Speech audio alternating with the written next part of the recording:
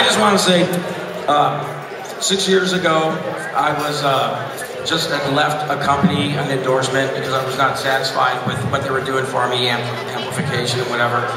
And right at that time, I was playing in a band with Joe Satriani, Chickenfoot, and Joe introduces me to Chris Kelly, who happened to be at the studio one day.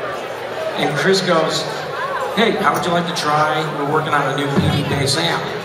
And I thought, well, I wasn't looking to jump into anything, and so I wasn't looking for anything, but I said, yeah, sure.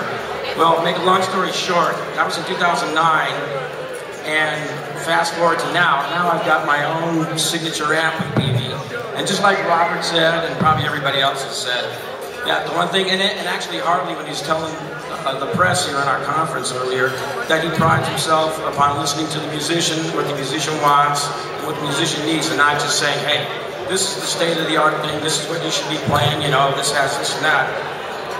It's what the artist likes, and that's the reason why I'm here with Peavey. And Harley, I'm glad that I could be a small part of the last 50 years, and hopefully I'm a big part of the next 50 years.